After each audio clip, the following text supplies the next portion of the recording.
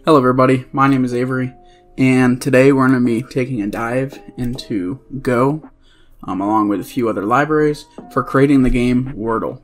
If you guys don't know, this right here is WORDLE. It is a game where you try to guess a word based on, you just give it random words and it tells you which letters are correct, and from there you keep going. This is the website for New York Times, and you just call it right here. So this means that these letters, L and O, they're grayed out. That means that they're not part of it. H and E, that means they're going to be in the word, but that means they're in the wrong position. And you have a 5-letter word, that's how it always is, and it's going to be 6 guesses to get to that word. So we're going to be recreating this today.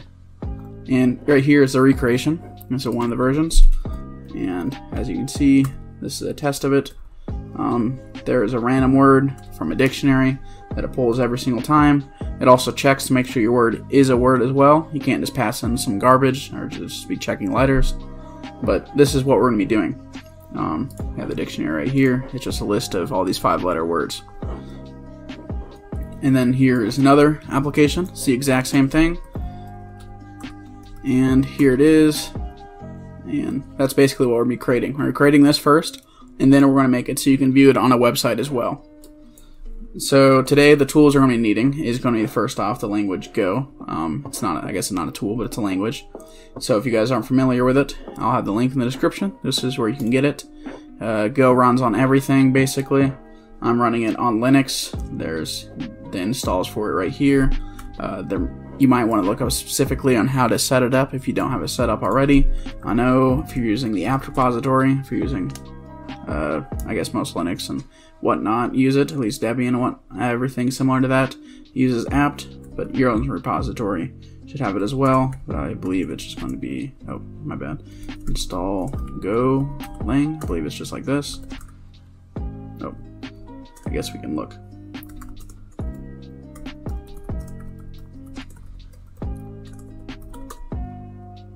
Oh, yeah, it's going to be too many results. Might just be like that. Okay, so here's some things. But you're just going to want to install it if you don't have it installed already. It's pretty simple to get. I mean, you can even get on the website right here. But I would say it's best to look up a tutorial for each of your operating systems to get it installed. Once again, we're using Go. And then we're using this Ebiten, a dead simple 2D game library for Go. I covered and showcased this a few days ago, or maybe it's been a week or so. This library is one of the biggest, most popular libraries out for the Go language for creating GUI and game-related stuff. So we're going to be using this. To get Ebiten, we can just use Go for the most part. It has commands for installing all the libraries, but here is the repository for it on GitHub. And so everything we'll be doing is going to be linked to this repository. Well, it's going to be pulling it from this repository, I mean. There's documentations for everything. You can see the website. There's documentations on how to use everything. There's sample codes. We're not going to be using too many features because WORDLE itself is a really simple game. It doesn't take too much. And I'm not an expert on this, so we're going to be kind of doing some things that there might be backhanded, possibly. Like there might be a better way of doing it. But either way, it's going to work. You can even see example for 2048. That's not the same thing as WORDLE at all, but it's kind of similar. It's a grid-based game. So there's examples of that, along with a lot of other things. And this is going to be Ebiten. I'll pull this over right here and close this. So there's some text editors you can try if you don't already have one. There's Sublime Text. It's pretty simple. It's basically just a simple text editor. It has some syntaxing and coloring for stuff, along with a few other features. And then there's Atom. It's basically the same thing. I believe Atom's being made by GitHub, but it's I guess the hackable text editor. It's the text editor where you can install extra things and add on to it. And the same thing with Visual Studio Code. It's pretty similar to Atom, but this is made by Microsoft, as you know from Visual Studio, if you are familiar. I'll have all these links in the description. I'm not going to be using any of these in this video. I'm just going to be using the terminal for everything, just to make it as simple as possible. Plus, this is just how I like doing things. So you're going to want to create a folder, a directory that I'm using. So this is going to be our directory. I just created it. It's empty. And in this directory, you can do go mod init, and our package will just be called main. And as you can see here, it created our mod file. So the go mod init just creates a new project basically, and we're calling the project main. So I'm not, like I mentioned, I'm not like an expert in Ebiten. I'm also not an expert in Go. So like there's some ways that could be a little bit off, but at least we're just doing it the way that works at least. So here we have our new package, and we're creating it, and we'll create a file. We'll call it WORDLE.go. You don't need to do touch. That's just to create the file. And we're also going to need a dictionary. I'll have a link to this as well, but if you just look up WORDLE dictionary text file or something like that on Google, you're going to be able to find something. Here's one right here, WORDLE dict. This one looks like it's a bunch of options. I don't know. I found one on GitHub, and that's the one I have. So I'll copy that one, and then I'll have it linked in the description for you guys can get it. But it's just a big file just full of words that are all 5-letter. This one that I have, it has words, but they're kind of some of them aren't as common as others, but it has a bunch of 5-letter words. So if you want more common words, you can just go and just find a text file that has that. And we're also going to be using a font. Or actually, okay, never mind. Actually, now I'm thinking about it, we're not going to need the font. The font's going to be provided by Ebiten, so whenever we install and set up everything, it's going to have that. So now into our file, I'm using Nano for my text editor, but as I mentioned, you can use any of the other text editors that I showed before. Anything else, you can use Notepad++ if you're a beginner. It really doesn't matter. So we're going to declare that as our package main, because that's what we used when we set it up. So that's the name of the package. And then in here, we're going to import some libraries.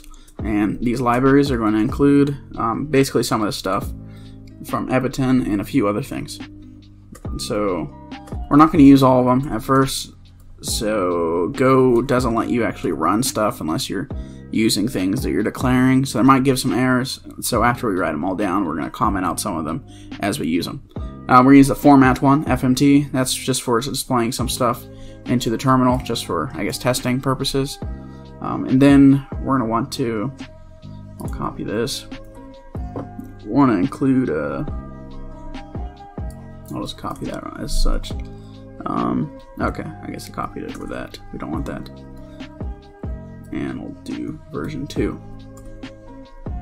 So we're copying that, and we're going to use a few things from here. So I'm just going to have this copied. And it's going to be examples, resources, fonts.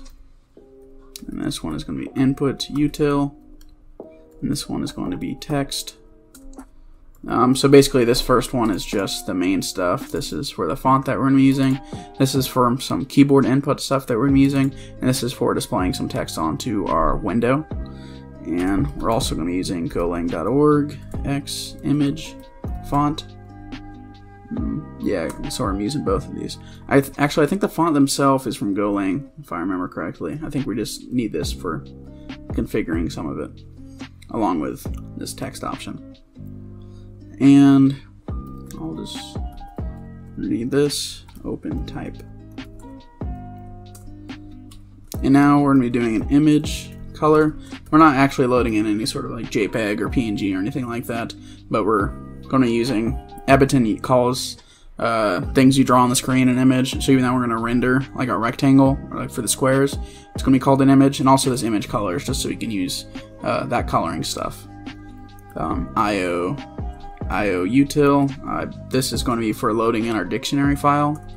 And log, this is just for some error stuff. Math rand, this is for using a random number generator so we can randomly pick out a word to use. And I'm using strings because we're going to do some string manipulation, also for checking some string stuff within the words that we're going to be looking at on the board in our game.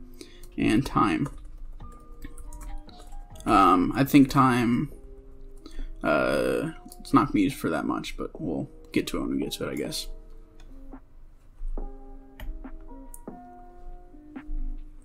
So now that we have that, we can declare some of our variables as well. Constant, and let me just space this up right up here. and this one is going to be var. If you have trouble following along, you can slow down the video, you can skip around, and I'll probably get this code uploaded soon as well. We'll have the title of our screen, and that's going to be a string, and we call it WORDLE. And we can have the width of our screen, that'll be an integer, that'll be 435, and the height, integer, 600. So technically the height and the width, and also the things that we're covering for drawing things on the screen, they can be resized the way that you want them, but we're using a pretty specific parameters for everything. So like if you were to resize some things, it might throw off some other things. So if you want it to work perfectly, just use the same sizes we're using. If you want to change around some of the stuff, you're just going to have to fiddle with some of the parameters they're going to be using for drawing stuff. And then one more is going to be rows int 6 and columns int 5. So this rows and columns is basically just going to be, there's this many columns and there's this many rows. So like I said, this is the basic WORDLE. It's a 5-letter word with 6 chances, but if same thing with resizing stuff, you can also change this as well to mix up the game a little bit. And now in our var, we're going to set up a few things. We're going to have the font size, that'll be an integer, that'll be 32, and we're going to have our font. The font itself is M plus normal font, except for this is just the name of the variable, so it doesn't actually matter, but we'll just call it what it is. That'll be font face. We'll load that in a little bit, and then we'll set up our background color. This can be the color white, and we'll set up a few colors that we're going to be using just to make it a little bit easier. Color.rgba, that'll be like that. Let me copy this a few times because we're using the same format 4 times. And we're also going to do the font color, and this will be color.black. So first off, we'll do light gray. Light gray is going to be these color outlines, and then we have a regular gray, then we have the yellow, the green, and then we have the white, of course. So we have the regular gray, and we have yellow, and we have green. So now we just need to give it the input for all these, I guess. So it's an RGBA value. A is for alpha or transparency. They're all gonna be the same. So let me just, I'll have that copied so we can use it. I should have done that in the first place whenever I copied them. But this is going to be C2. This is something that you can mess around. You can use a color picker to figure out what you want it to do. But for this case, you want the exact same colors I'm using. You're just gonna have to copy it just exactly. That's OX77. It's OX7C, OX7E, and then like that. And this one is going to be OXCD, OXB3, then OX5D. Oh, there's 2 of these. I'm doing these in lowercase. I think you can do them capitalized, so in case you're like going to be making your own, and if you're looking at some sort of color picker online and it shows capitalized, I don't think it makes a difference. OX60, OXA6, and OX65, and we need that comma instead of the M. Alrighty, so this should be all the colors that we're going to be needing, and now we're going to be using this boolean right here. The boolean edge is just we're going to be keeping track of where our cursor is. As you can see, this one's a little bit more highlighted. So the edge is just going to tell us if we're at the end of, like, the edge of every single one of these lines, because that's when I want to check if it's a full word. That's when I want to check if the player presses enter and whatnot. So we're just going to be keeping track of it that way. And then we are going to be setting up a keyboard, so the player is going to be able to type in anything. And we want to make sure it only types in letters in the alphabet. There's definitely a better way of doing this, but this way works perfectly fine. We're just going to type in every single letter that is going to be available. The order doesn't matter. You can type it in alphabetically, you can type it in QWERTY based on your keyboard. It doesn't make a difference at all. Now we're going to be creating our grid. The grid is going to be cols times rows. That's the columns times the rows that we defined before, and that is going to be a string.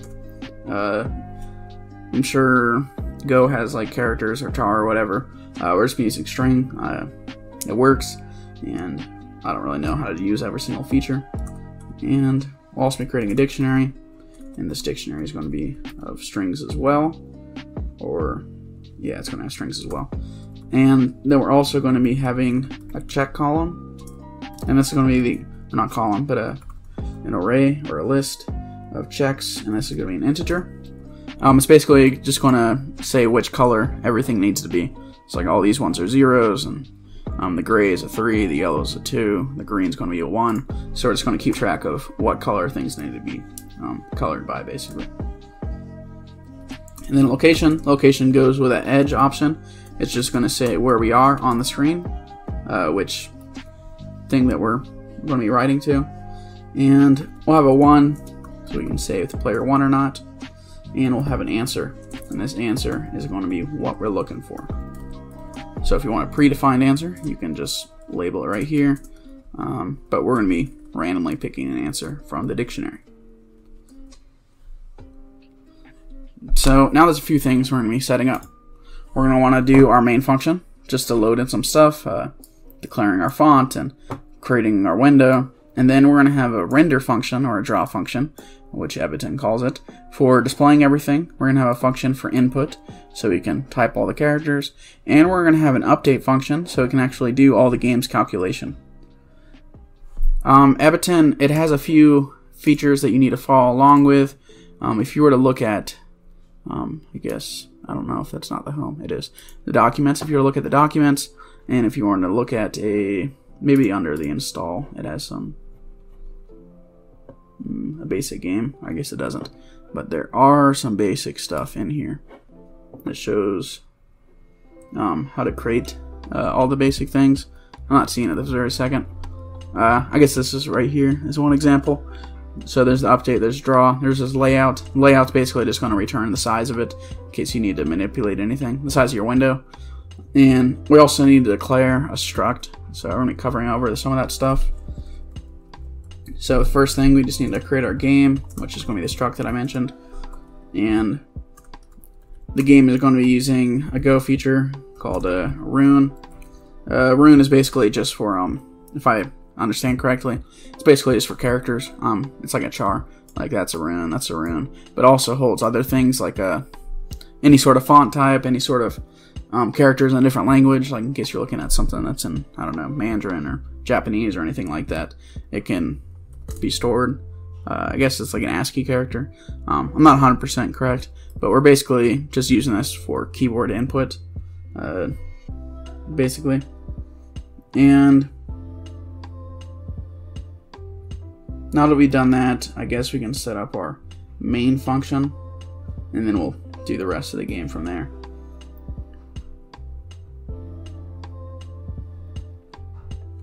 So it's going to be func main,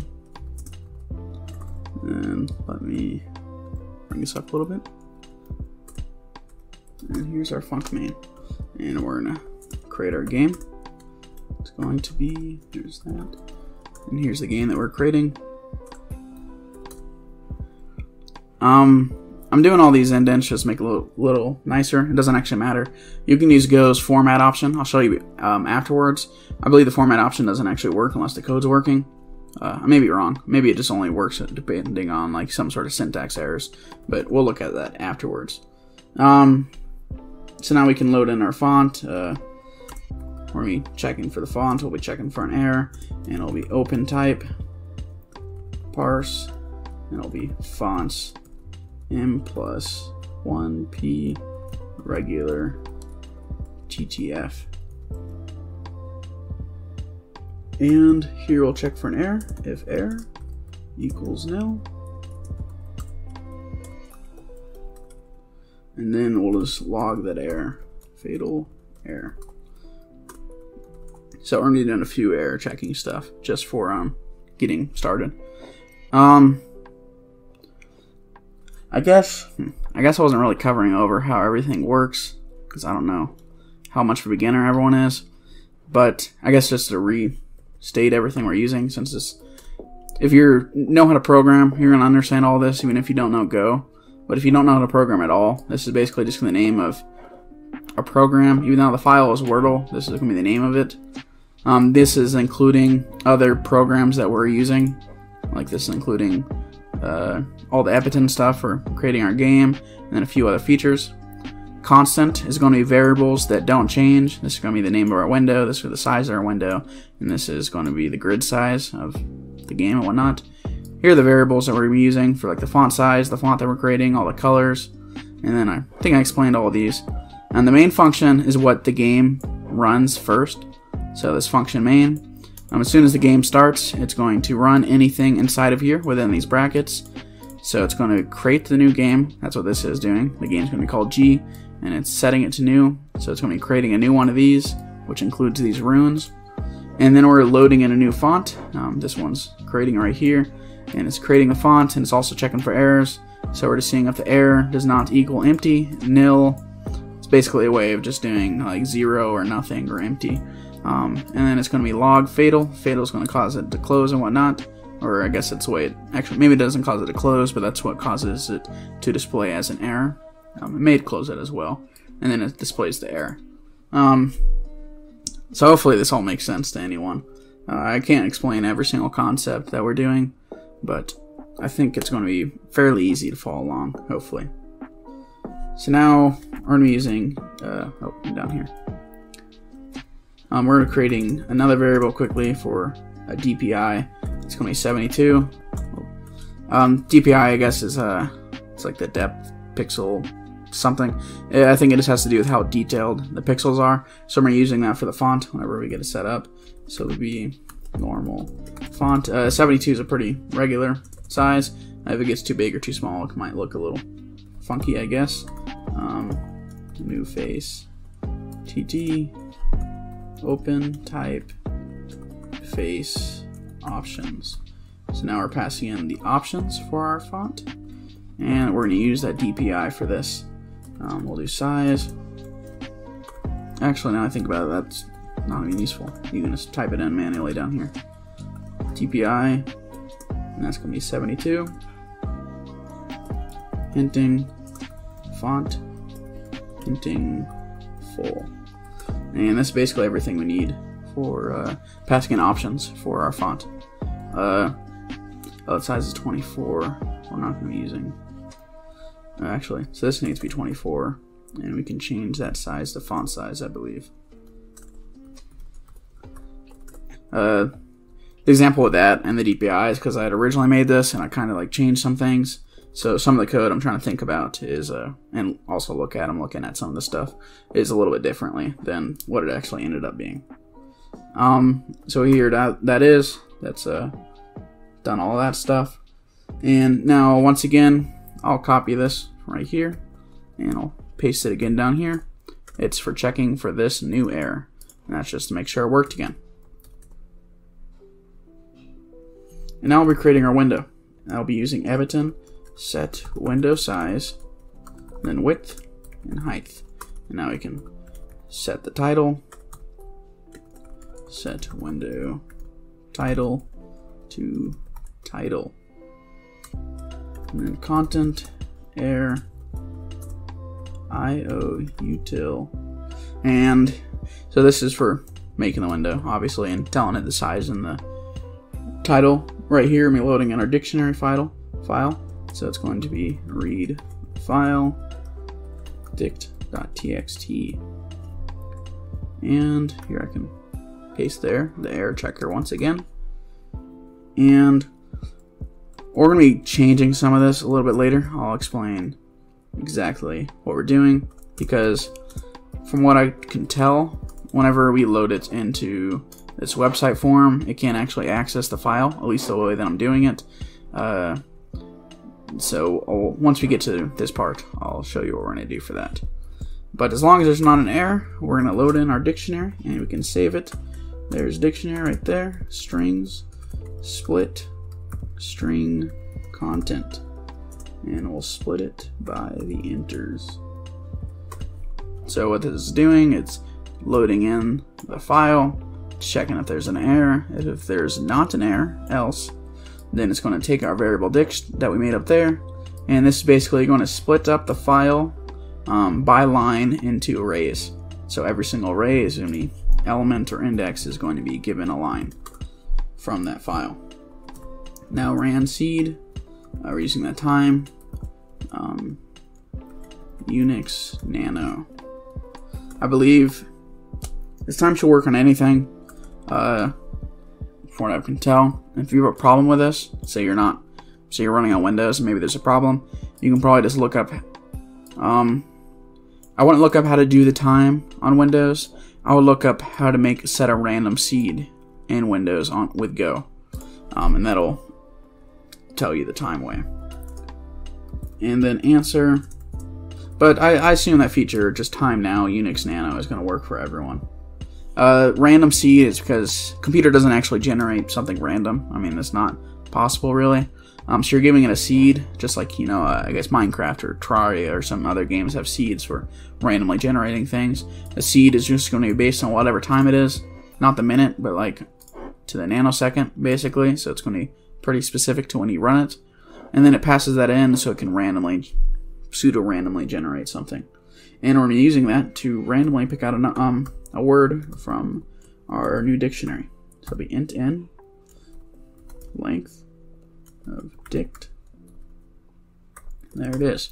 So we're saying pick a word from dictionary. So this is, and then we're telling it a random number, and the random number is based on the size of the dictionary. And right here, just for simplicity's sake and whatnot, we're going to be printing out the answer, so whenever we run it in the command line, we can see exactly what it is. So now that everything is all set up, we can run our game. Ebiten run game G. We'll check for an error. Does not equal nil. And here it's going to have the error log fatal error. And basically this right here, it's just running the game and it's checking for an error. If there is, then it'll crash. But this is everything that we're going to need in our main function. I don't think everything's going to be able to run since we're not using all this stuff and we're not using a lot of these variables, so we can't show you what it's going to do. It's not really going to do anything. The only thing it's going to output, we're not drawing anything to the window. It might still display the window. It probably will until you just close it by clicking X, and it should get a random word. But now we can set up the rest of our functions right here. We'll have, as I showed right here, when I need these ones, the update, draw, and the layout. The layout one's going to be really simple. It's not really used for anything, but I believe it's required. But go ahead and try not doing it and see if it works. Let me know in the comments. Outside width, outside height, int,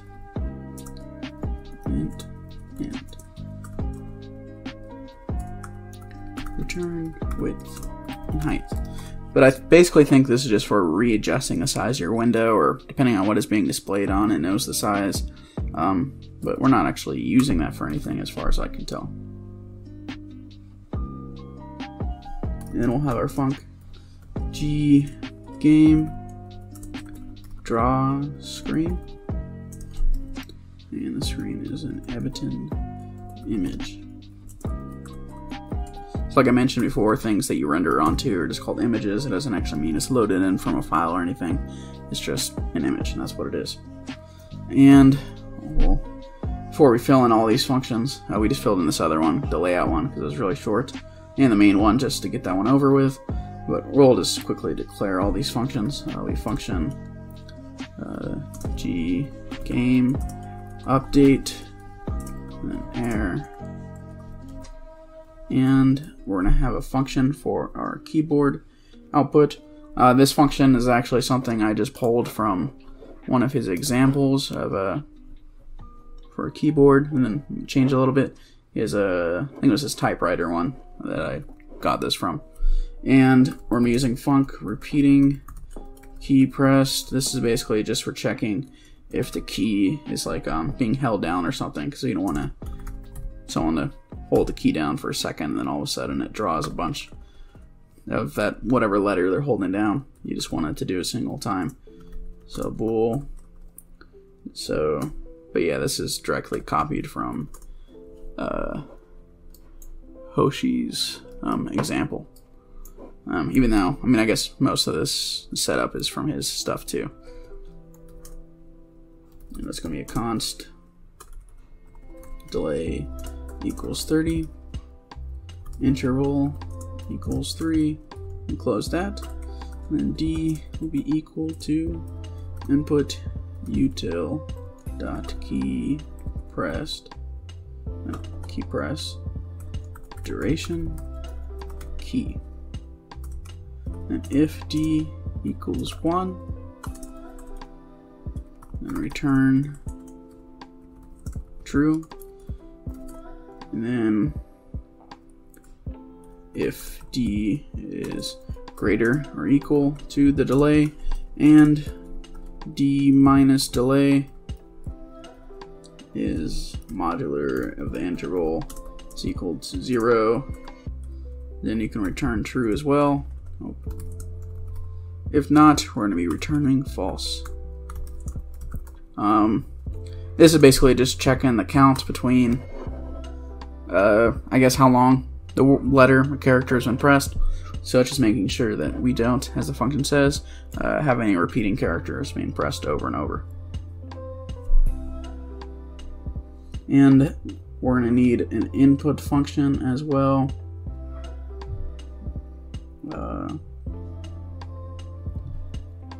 This function, actually the input stuff, we're just going to do it in our update function. So we can just have that in the update. I guess we can try running this now, and then actually, no, there's no point in running it yet, because a lot of the stuff's not going to work yet. But I want to run it as we do things so you can see stuff. But like, this isn't really going to do anything yet. But now, I guess we can draw our grid, and that we can check, because that's something we can see.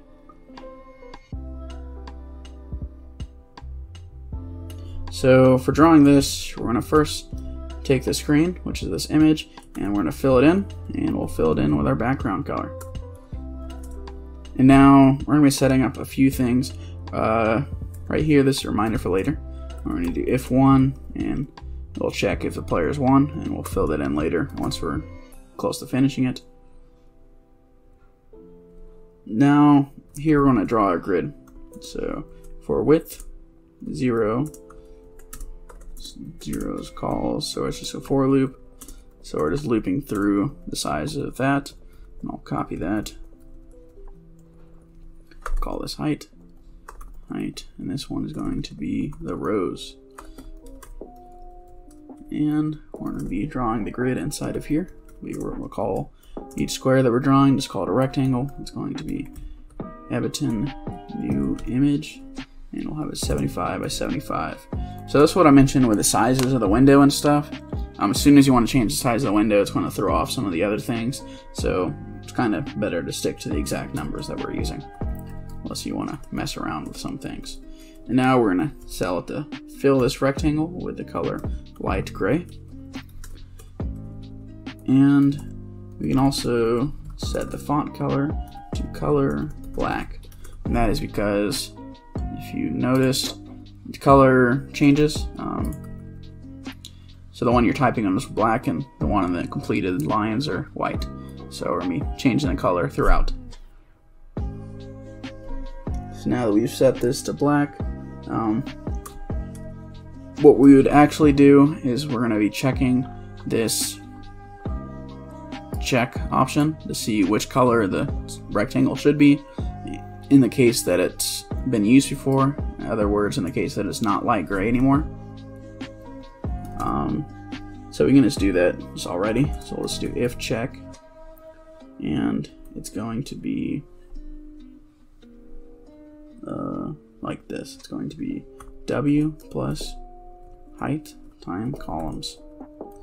And this is basically just using this and this to figure out where in the array it's going to be. That does not equal 0. So in other words, if it shouldn't be light gray, then what should it be? I'll copy that real quick. Let's say this one is for if it equals 1. I'll indent that as well. It's easier to read. So it's equal to 1, then rect fill will be green. And we'll copy this for the other colors. This one will be yellow. And this one will be gray. And that one is 3, and that is 2. So this is just checking in the index of this array. If it's not 1, or if it's not 0, what color it should be. And in our update function, we're going to be actually changing this stuff to declare like what it should be and whatnot. And also, if it's already been filled, we're going to want to change the font color. So we'll just do font color equals color.white. And that should be everything that we're going to need in there. Now, so this is something I said I don't know how to use Ebiten correctly. We're going to be drawing a rectangle just like this, but we want to do also is have these outlines of rectangles. I'm not sure how to draw an outline, so what we're going to do is draw the rectangle, and then we're going to draw a white rectangle over it just a little bit smaller. So that's something that we're going to do after we draw the first rectangle. And we're going to do that based on if the check is 0, but we'll get to that in just a second. We're also going to need this if the rectangle col times columns times height equals the location, and then check W times width times cols equals 0. This is basically checking where our cursor is. As you can tell, our cursor is right here. It's a little bit darker, and we're going to be coloring that in as gray as well, just to make it a little bit darker. Except, like I mentioned, we're going to draw a white one over it, so it's going to make it look different than these ones up here. Okay, let me just move this up a little bit. Okay, and a little bit more.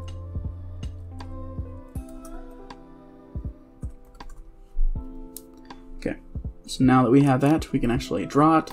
We're already setting some options. The options is basically just saying where it needs to be drawn and whatnot, and that is going to be with Ebiten, draw image options, and I'm using the options GOM. I'm not sure what that stands for exactly. It's some sort of geometry thing. And translate is going to be using some sort of matrix math to figure out where the object should be on the screen. This function takes in float 64s, so we're going to have to cast our numbers, the float 64s, like so. And it'll be W plus 85, or no, times 85 plus 10. 10 is the offset. Say this is our thing right here, so the offset for all of them is plus 10, and the 85 is just going to be the sizes of them, even though that 85 adds an offset of 10 for each one of them because we made them 75. And that's going to be the same thing right here, except for this is going to be the height. It's going to be 85 plus 10. Now here we can actually go and draw it. Screen draw image rect with its options.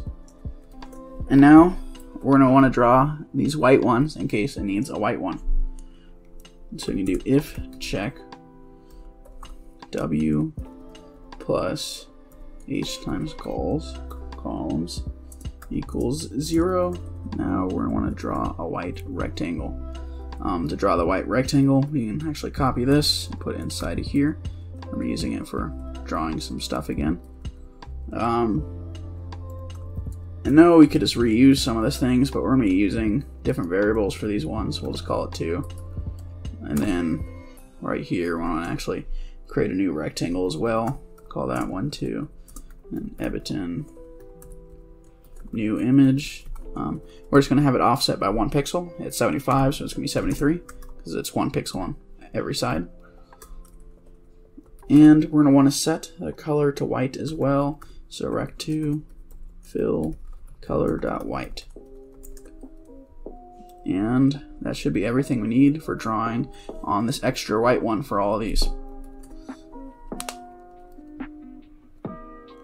And now we want to also draw in all the letters for every single one of these things. And so we can do right here, do if grid. So the grid is keeping track of the letters in each one of the grids. So we're going to check to see if there is a letter, and if there is, we're going to draw it. So right here, we're checking for the letters. So in other words, if it is not empty. Once again, there could be a better way of doing this in Go, but that's just how we're checking it. Message is going to be just a variable for the letter that we're going to be drawing. It's going to be using this format, strings to upper. We want it to be an uppercase letter, grid, and instead of rewriting that, I'm just going to copy that right there. I brought the line over, but it's just grid. It's just that right there. Does not. It's grid, and then it's closed. We're going to close to upper, and we're going to close the sprint F. And that's going to create it. I guess I can make this a little bigger for you can see it. So that's what we created right there. And now we can go ahead and draw it using text. We'll draw it to the screen. We're drawing message, and we're drawing it with our font. And our location is going to be this. It's going to be W85 plus 38. So the 85 is the size of the tiles, and 38 for this option is going to be the offset. So it knows where to draw, and this is basically going to make it so the font that we're using with the font size is going to fit roughly in the middle. And this is going to be H times 85, and this one is going to be plus 55. The offset for this one's a little bit differently. And we're going to pass in our font color. And that is everything for drawing that. I set the screen to be a little bit bigger than the actual. As you can see, there's an extra space down here. That's because whenever you lose, or even when you win, it'll display a message there. It'll say like you won, or it'll display the word that it was if you had lost. Now that we've done this, let's actually go and test it. It's going to give us some errors. It's going to say that we're not using some things. So we're going to go and comment those ones out that we're not using. I'll use build so it shows the errors first. Okay, so this is the first thing. It's going to say that we don't actually have Ebiten and whatnot. That's because, I haven't showed you that yet. So to do that, you can do go mod tidy, and it should get everything that we need. There you can see it's finding all the models. And this might take a minute. Of course, it's downloading everything, but it sees everything that we asked for, and it's getting all of them. Go's really simple and easy with that, and it's pretty nice. As you can see, it looks like it should have everything. We can try that one more time, and let's see what this error was.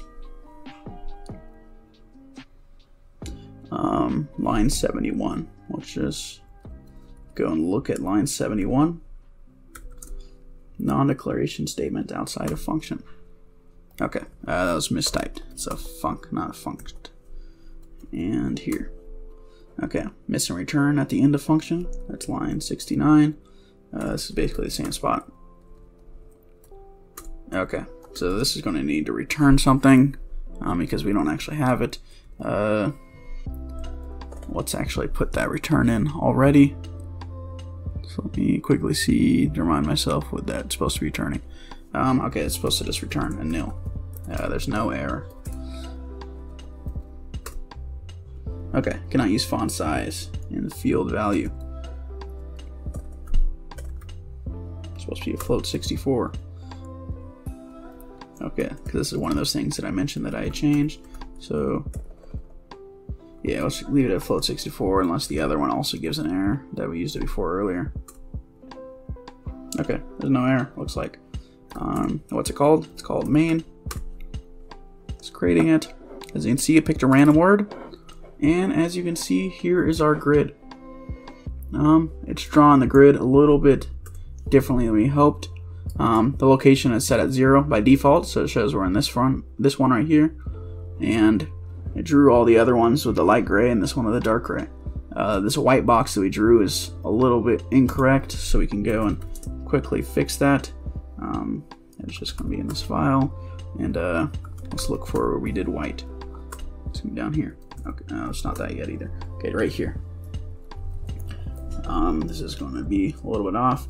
I have the exact numbers from the other one. Let me look at that real quick.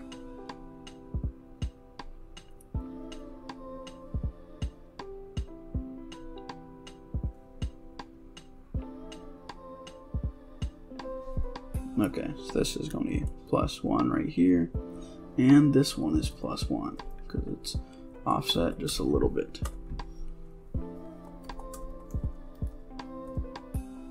Now that there's no errors, we can just do go run, and oh, there was an error now. 96 is probably something we just did. Oh, that's supposed to be 1 first off. So there it was. I don't know. Okay, yeah, it was. Okay, and here we go. We have our grid, and it's displayed correctly, and it's highlighting correctly. So now that we got that, we're going to setting up so you can type into it, and then we're going to set up so it checks the edges for you to click enter, and so it can compare your word that you created to the dictionary and to the correct answer. And as you can see, I randomly picked an answer. This was that one, and that was from the first time. The Go Format option is this, Go Format. You can just do dot as well, and that's going to format the file. Doing dot, it just means it's whatever directory that you're currently in. So we're running the package that's in this directory, we're formatting the package in this directory, and up here we built the package from the directory. The build creates a runnable. The runnable just does a quick test. It basically just creates it and runs it and deletes it afterwards. So go run is usually what I use just for testing. That's what I'm using from here on out, unless there's some sort of error or anything that we need to be figuring out. But now back into our file. For drawing, we're basically done with everything in the drawing. Afterwards, we're going to change some win stuff. So we can say if the player won, it's going to be like this. It's going to display a win message. And also afterwards, we're going to display something down here for if the player lost, and we're going to be checking that down here as well, I believe, but we'll get to that when we get to it. Now the rest of our game is going to be in the update function. And the first thing in the update function, or one of the first things, should be checking the player's input, the keyboard input. And all this also is we're going to be checking if the player hasn't won. We don't want the player to do input stuff after he's already won, so we'll just do if the player has not won. The exclamation means it's a false. And in here we'll do grunes Ebiten dot append input chars grunes. And it's going to get the very last one because you can press 2 characters at once. We only want one of them. Alright, maybe that's the first one. But either way, it's going to work the way we want it to. All of this is from that typewriter program. Other than this, this is something I just added. It makes it so we only get 1 character at a time, just to make sure. And if strings contains, and this is another thing that I added as well. This has to do with the alphabet. So we're going to make sure that alphabet contains whatever thing that we're using. grunes. And we also want to check that grunes is not empty, for whatever reason that it could be. It does not equal empty. And we'll also check if the location is greater or equal than 0, just to make sure that location's in the grid, get rid of sort of any error problems, and that location is less than rows times columns. So if all that is true, then grid location is equal to string grunes 0, 1. And then close that off. That's supposed to be that right there. Oh, this right here is actually what gets the first character. This must be from the typewriter code that I got. And then right here, if not the edge, then location ++. And that is because if it's at the edge, we don't want him to be able to get to the next line, because we want him to press enter and the word to be checked. So we don't want him to just continuously writing any way that he wants to. And we can actually go and test this out. I'm going to pull up a new terminal so we can switch back and forth a little bit easier. I'll go in the WORDLE Go, and then go run, and then bam, it's gonna run. And here we go, and there. We can type. We're not actually checking for the edge, so it doesn't actually know we're at the edge, so you can fill out the whole thing. As you can see, once we got to the end, if you keep clicking, it doesn't do anything, and that is because we had checked, well, I guess it's the wrong line. Oh, let me see right here. We checked to make sure that it was less than the size of the grid. But that is basically everything we're going to be doing for this part. It works correctly. And you may notice it makes sure that you only type in letters that are in the alphabet, which we defined above. So that works perfectly. We're also going to see the reason that you want to make sure the location is not less than 0 is because we're going to be setting up a backspace, and we don't want to backspace outside or in lower than 0 outside of the grid. Now we're going to set edge to false. We're going to assume that it's not at the edge, and then we'll check to see if it's at the edge. Now if you were to run this again, you won't be able to draw past that edge. And you can test all these things for yourself. Oh, wait a second. No, because edge is supposed to be false. Once it's at the edge is when it's true. So if you were to do this true, then it won't draw past it. Oh. Well, I guess the edge is always true. So yeah, I can't draw past the first thing. But we'll set that back to false. Okay. And now we'll do if location plus 2 mod of columns equals 1. So this is basically saying if our current location is a modular of columns, that means it's at the edge. We're doing a plus 2 because the way that we're going to be adding onto the location is actually going to make it a little bit off from the edge. So we're going to be calculating that to see this is where the edge is basically. And we're going to say if that's where the edge is, then we can't move. And the location's also not 0 because if the location's at the very beginning, it's also going to think it's at the edge as well. And we'll do edge equals true. And here we can run that one more time. And bam, we get to the end of it, and it won't let us past it.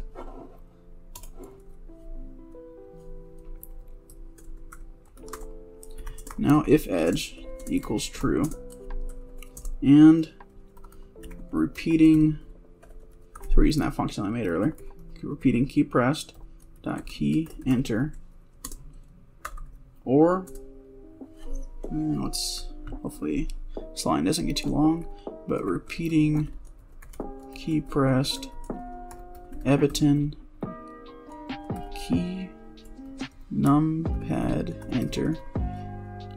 So what we're checking is to see if the enter button was pressed. There's an enter just on your keyboard, and there's also an enter on your numpad.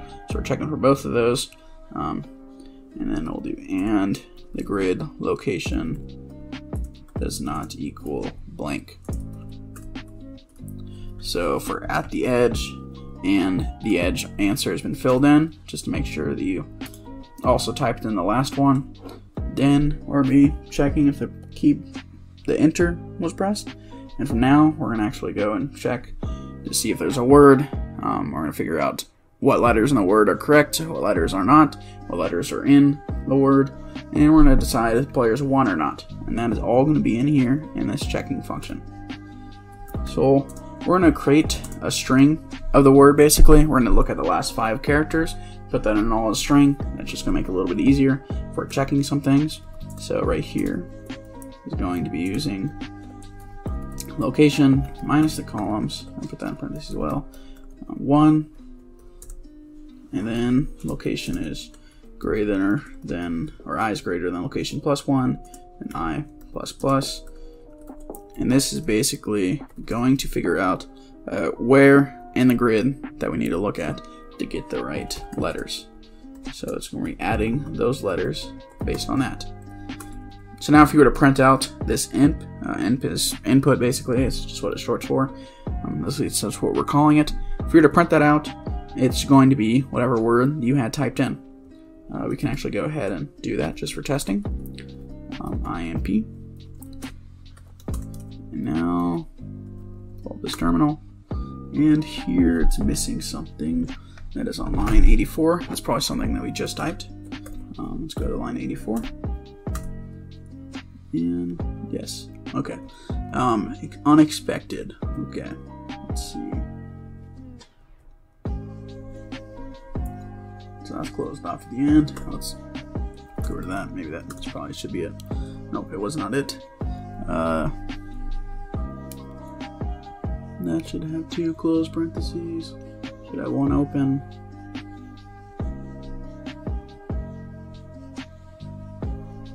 Repeating key pressed.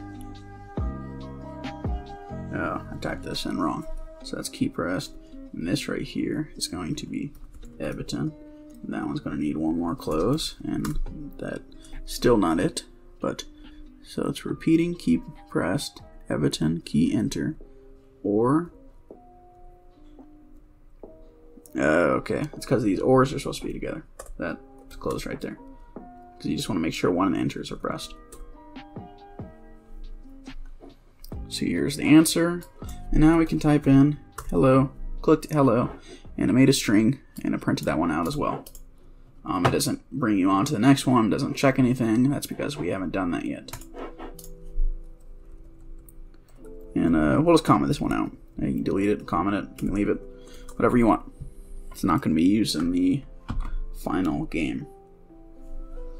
Now we're going to check if it is a valid word. We're going to set up a Boolean for that, and we're going to assume that the word is not valid from the get-go, and we'll do for W ranged dict. We're going to look through the whole entire dictionary and see if that word matches. So if W equals imp, then it is a valid word. Valid word equals true. So we're just looping through the whole entire dictionary. If the valid word is equal to any word in that dictionary, then it works. So now we're going to say if the word is valid, that's what's going to determine to continue on to the next row. We're going to let me think about this for a split second. We're going to create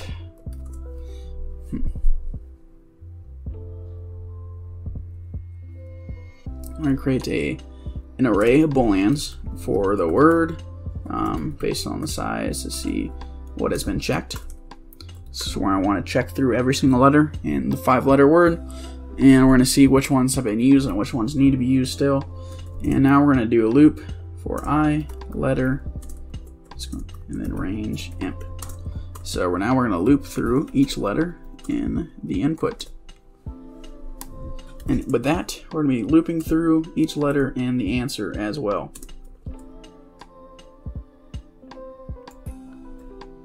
And that is going to be range of answer. Go has a function just to see if a letter is in a word, but we're going to use that as well. It's the same way that we did with alphabet earlier, but we're also going to be looping through the answer as well. We'll do if I equals j. So I and j are not the characters, they're not the string or the letter, they are what number it is. So we're trying to see if it's the exact same placement. We're seeing this is the first word, so we're looking at this one. We're doing H. H is the first letter, so we're going to look at the first letter of that one. We're trying to see if they're the exact same number. So if they are the first letter, we also want to know if they are going to be the exact same answer as well. So we can do that right here. We'll do and we'll do string of the letter. Does it equal string with answer as such? And if so, we're going to do check location minus columns plus I plus 1 equals 1. As we know, check of 1 is going to be green. Location, that's where we are, minus the columns because we're on the next row, so we're going 1 row back, plus I to see where we're at, and then it needs to be offset by 1 just to get the exact same thing. else right here. We're going to be checking for the yellow ones afterwards, but else right here is going to just say, let's just make it a gray. Location minus columns plus I plus 1 equals 3, and 3 is gray.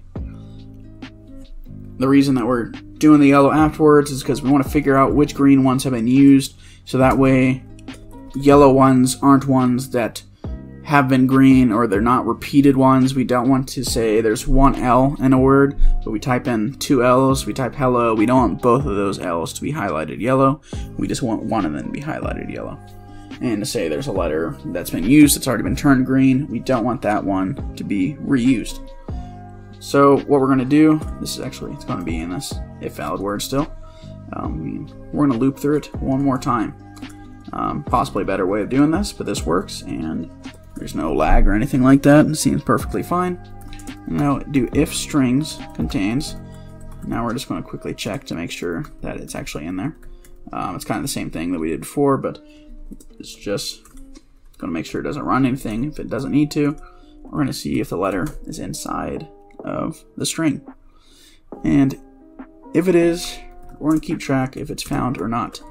Found is going to be false. And then for J, ands will be same thing, range, answer. And in here, we're going to actually check for it, and we're going to check if it's been found or not. So I'll just do if found equals false, because we're going to be looping through here, and probably could break, but I'm not exactly sure the correct way to doing that, just the way I'm setting it up. I guess you can break instead of using this found thing. It doesn't matter. But if found equals false, and check word J equals false, that means that's that boolean that we have set up here. Means we're going to be setting the false things in there so we know if it's been found or not. And now we want to check if it's the exact same word. So if letter equals string ands, of course this could be on the same line, but just going to have it in here. Now the check word for J equals true, and the sorry about that, jump down here, or back to where we were. So the check word is true, found can be equal true as well, and check the location minus the columns, the same thing we did last time. I plus 1 equals 2, and that is going to be yellow. So now we figured out if it's going to be yellow or not. Now we're going to want to check if the input is the answer. So if input equals answer, then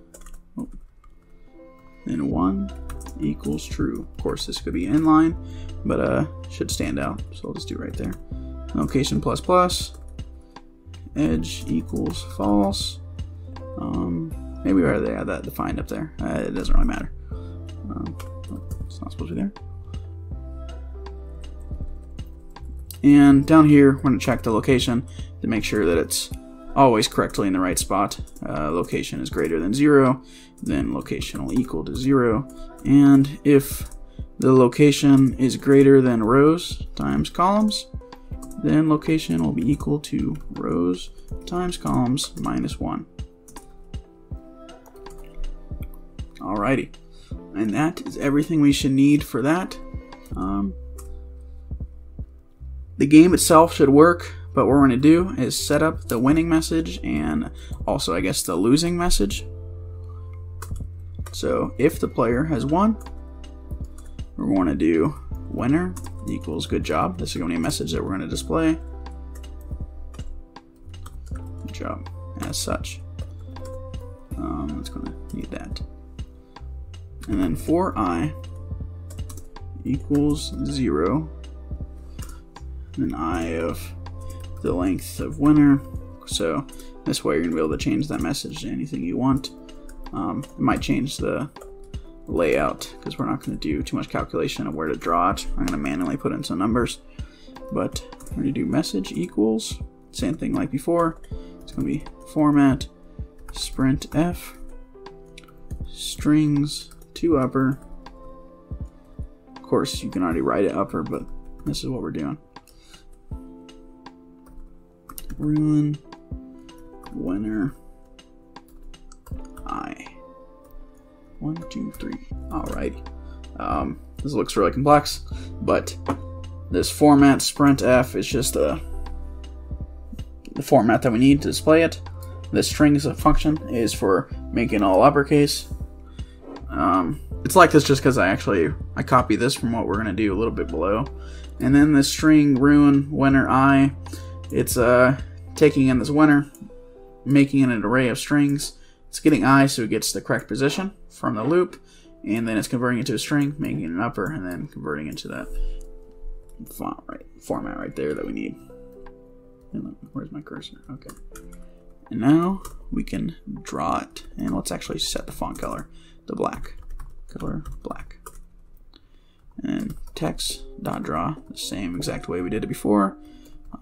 Screen message m plus normal font I times 85 plus 40 rows times 85 plus 55 and then font color.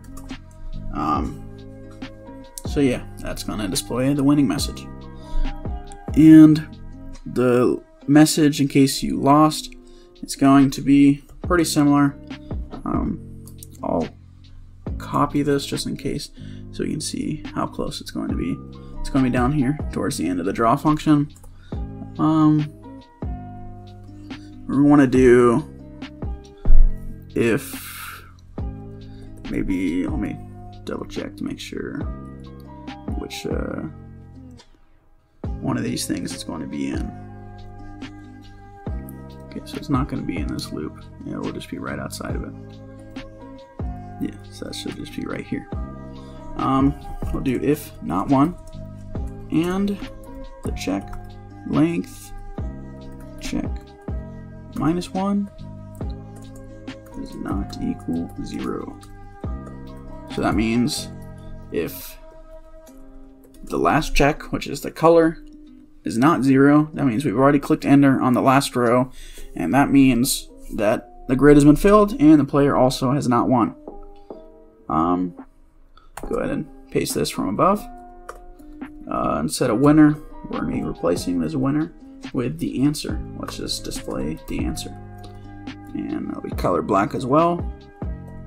And the answer is going to be a little bit different size. We're going to do that at 38, and that should work. Alrighty, now let's try this out. Go run. I'm going to try build because I don't want it to run immediately. It might give some errors. Alright, undefined win, undefined winner. Okay, 182. Is that okay? 182. Change that to answer. This right here should be answer as well. And then line 137. 137. If win. Okay. Was it 1? Is that what it was? Alright, now we can run it. Alrighty. There's our answer, bats. Let's try hello world. Okay, I guess I could have tried something that had the letters in it. Do Tates. Alrighty. T-A-T-S. There are 2 T's, there's 1 S, and there's an A, so that works. We can try a word that's going to have 2 A's. Let me think of a word that has 2 A's real quick. Here, 1 second. CD in the WORDLE, looking here. We're going to grep for 2 A's in the dictionary. There it is. Alrighty, only one of the A's was highlighted because there's only 1 A. And now, oh, I just realized we haven't set up the delete stuff. I will do that in a second. So right here, I'll click bats, and oh, that was supposed to be highlighted green. Okay, so we'll fix that. This good job doesn't fit as well, so we'll fix that, and we'll set up the delete as well. But other than that, it looks like almost everything works. First off, looking at this good job, the good job just isn't the right size. It probably has to do with this spacing right here. It's I-85, 85, 55. Good job. I guess we can make this a little bit smaller. Let's try 40. We can test that once we're back done, once we're going to test the program again. Okay, and then this is not draw. We're going to go back to our update function. And in here, it's replacing it with yellow, even though up here, I think we already had it set to green. We can have it checked to make sure that the actual green works. So we're looping through, we're seeing if it's the exact same I and J are the same, and then we're seeing if the letter and the answer are the same. And if so, it's going to be 1. And 1, let's go and quickly double check down here. 1 is going to be fill green. So that should work. So I think what we're doing is we're setting it to 1, but down here we're probably overriding it. So if found equals false, and if checkword J equals false. Okay, that's because I believe we are overriding it right here. What we want to do is we can do and check equals false, and in here we're just going to check based on the position, which should be localcalls plus I plus 1. And that doesn't work. We can go back and fix that. So now we need a backspace function as well.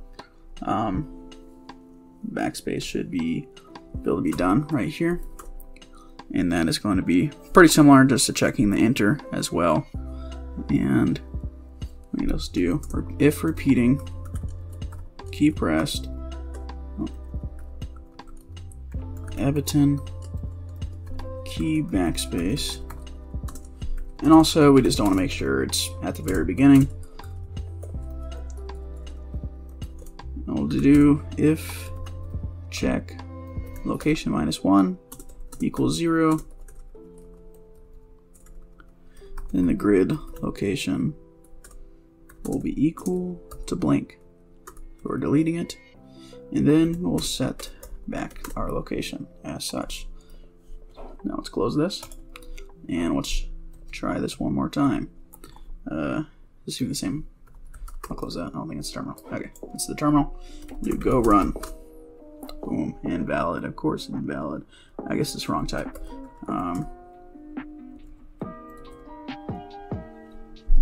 Yeah, not supposed to be equal and false. It's supposed to be equal if it's equal to not equal to 1. We don't want to replace the ones. Okay, falf. Let's do, I don't know what words are in this dictionary. Okay, force is in here. That should be green, so that's one error. So we can go and fix that in a second. I guess that didn't work.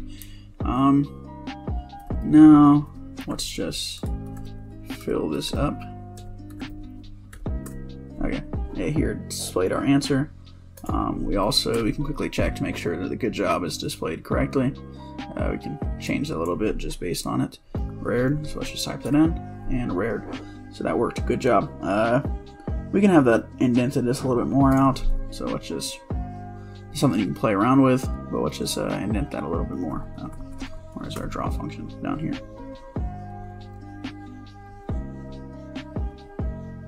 This is the X, so let's change that to 45, and that should be fine. Maybe we can do that 50. That's something you can play around with if you want to. Now the green is what is being messed up, so let's just double check this one more time. Yeah, so that's setting it to green, and let's look up here.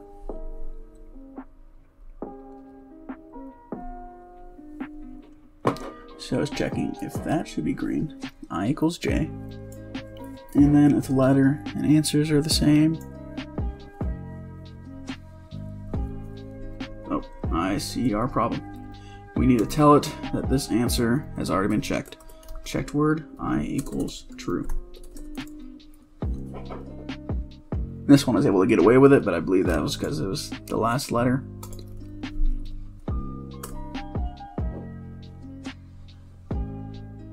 Okay, home. Let's try homes. Okay, that did not work. Yeah, it's only the last one that's working. Now the other one's not working at all. Alright, so let me figure this out real quick. Alright, that took a little while. I realized my mistake. I actually don't remember if I mentioned, but on this line, and the one that sets the yellows, it's checking if it's false or check word. I think I was checking to see if the check word was true also, but I deleted that. And then right here, this is setting everything to gray. So to fix that, it's going to be if they're in the same position. So that's going to fix it. Also, there's something in our function we made earlier. What's it called? Yeah, the repeating function. That I realized there was a typo. I had set it right, but I wrote it wrong. Right here in the repeating function, that's an ampersand. It's supposed to be percentage for doing modular stuff. And that should be everything we need. Oh, and I have printed out those numbers. That's not correct. So aired. Boom. Can't type anymore. Let's run it again. Holtz. So now let's look up boats. Click on it.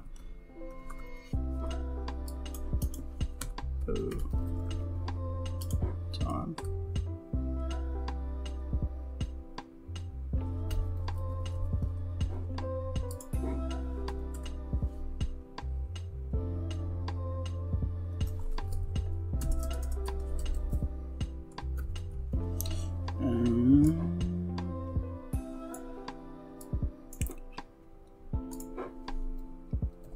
So now let's run it again.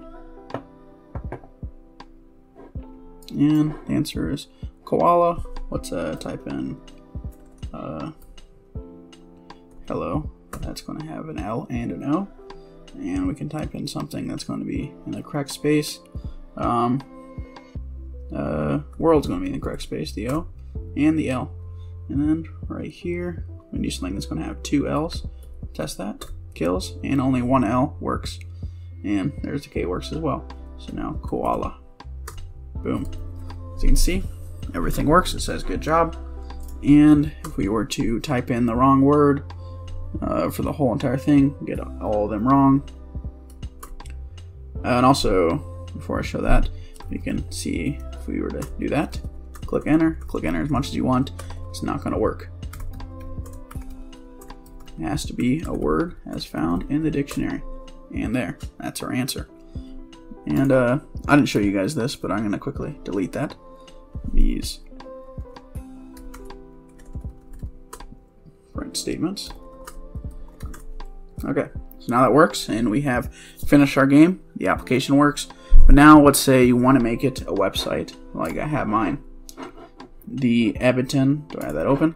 It has options for porting your game. Port might not be the correct word, but yeah, I guess it's porting. To different platforms, phone and whatnot. I haven't actually figured out how to use the Ebiten mobile, so you guys can go ahead and play around with that if you want. But I did figure out how to set it up with WebAssembly to make it onto a website. And that is using their documents. You look at, nope, I clicked the wrong one, WebAssembly. And he has two options. This option did not work for me. You can try it out if you want to. But we're going to do the compiling it by yourself.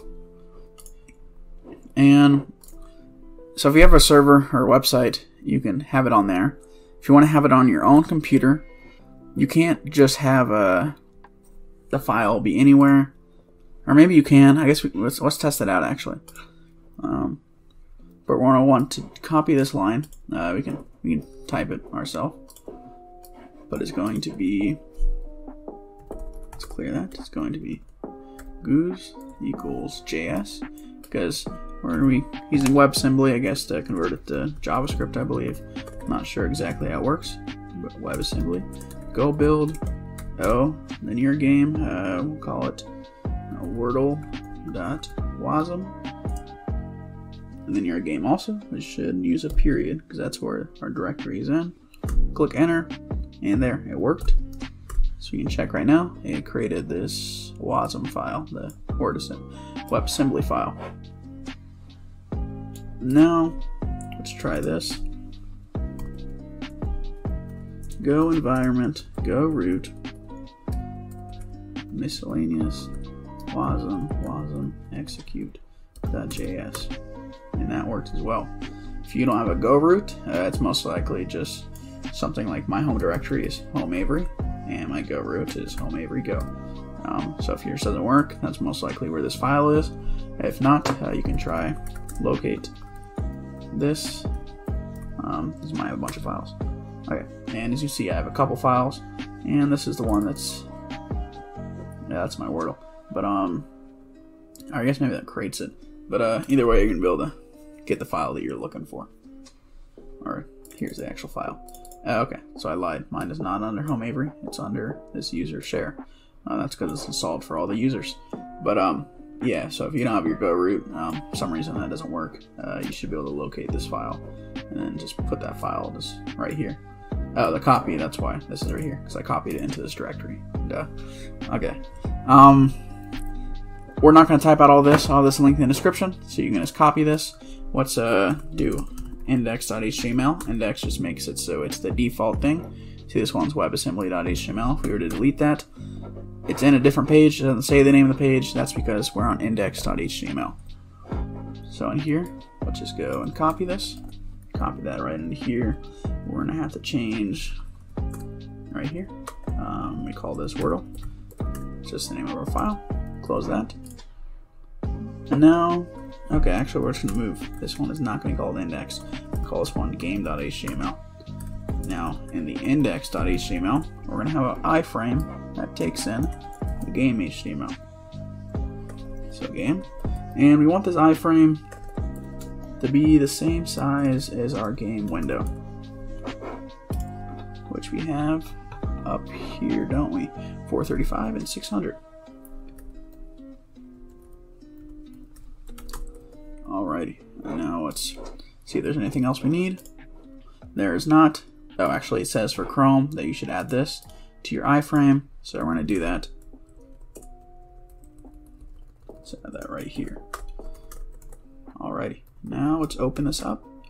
Index.html, and okay, that's okay. So the game is possibly working. This is something I mentioned earlier about not being able to load in the dictionary. You can probably been looking it up. Inspect console. There's failed. Cross the fetch from origin.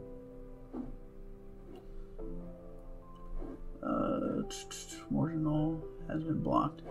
Okay, so not sure exactly what this means. It either has, I don't think it has to do with the dictionary. I think it has to do with the location. It's not going to work in here possibly.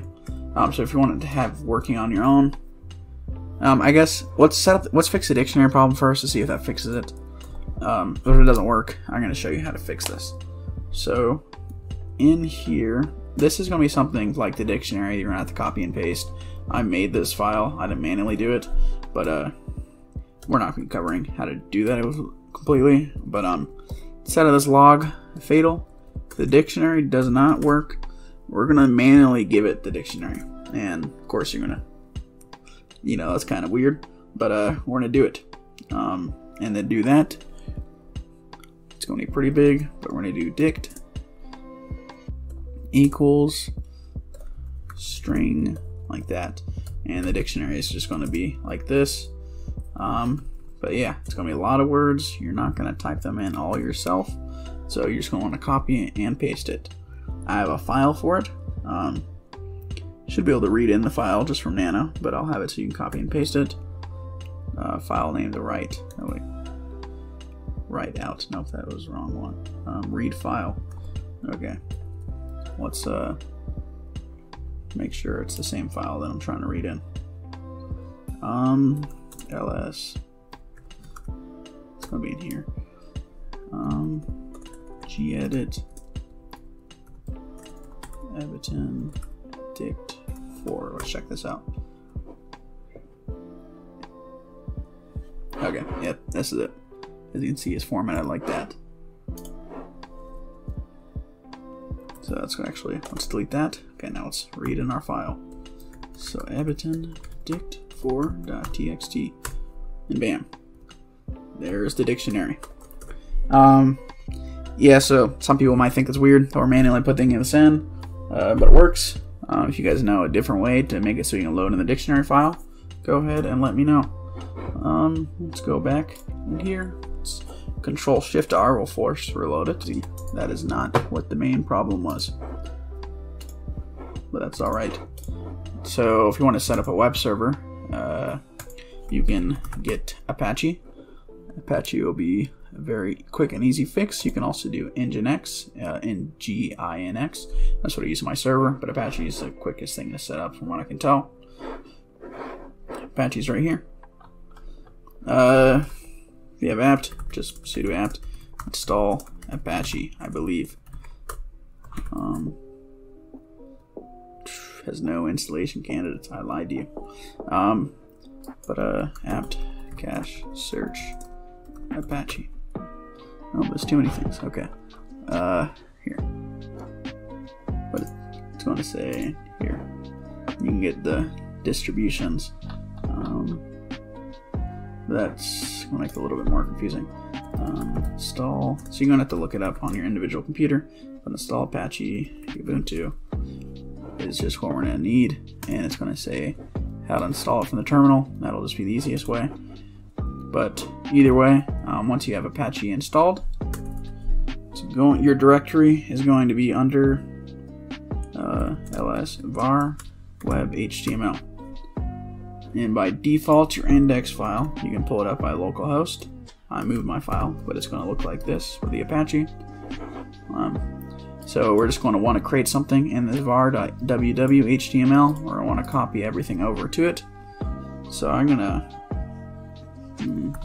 make directory var.ww.html ebiten calls one go. Oh, I don't want that period in there.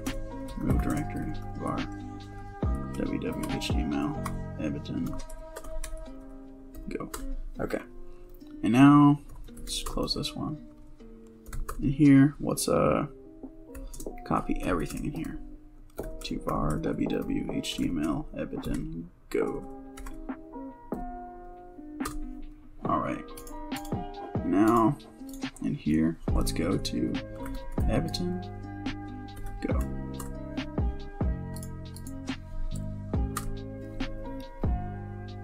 It was not found on this server. Okay, I wrote that wrong. Oh, Ebit go. Alrighty, so it's all black. So that should give a different error.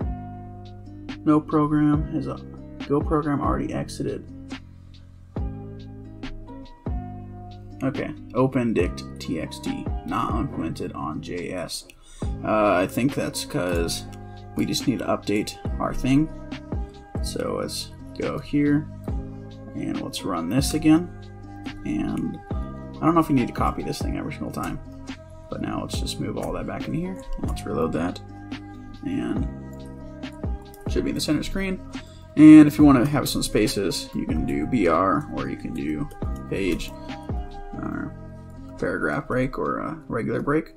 And so I don't really know if you guys know HTML, but this title is, you do WORDLE game, and that's going to set the title up there. And you can use a header, H1, there's H1, 2, and 3. There might be more, but they're the sizes of the header. You can just call this WORDLE game as well. And any other text that you just have will just be displayed as regular text. Hello world. And there it is. This is our game. That's the header. And that's the regular text. And we have finished. Hopefully this tutorial is useful. It's probably a little bit long, and I know there's similar tutorials out there making the same game, but I wanted to make a tutorial showing how to program in Go, how to set up a project, how to program with Ebiten, and how to display Ebiten on a web browser. So I really hope that this was useful for everyone. Thanks again for watching. If you guys are new to the channel, feel free to subscribe. It helps me out a lot. Feel free to share the video as well with your friends and to like the video. And leave comments on any suggestions, any errors, any things you guys need fixing. If you guys were to use Nginx, I'll show. If you're going to use Nginx, by default Apache is going to work with WebAssembly. Nginx, you're going to have to change a MIME file for that, MIME. Is what it's going to be called. So if you have Nginx, just look up Nginx, MIME, WebAssembly, and you should find something showing how to fix that. And by the chance your Apache doesn't work with WebAssembly, just look up Apache, MIME, WebAssembly, and you'll find some sort of example of the configuration saying how to do it. So thanks again for watching. My name is Avery, and see you guys again next time. Bye.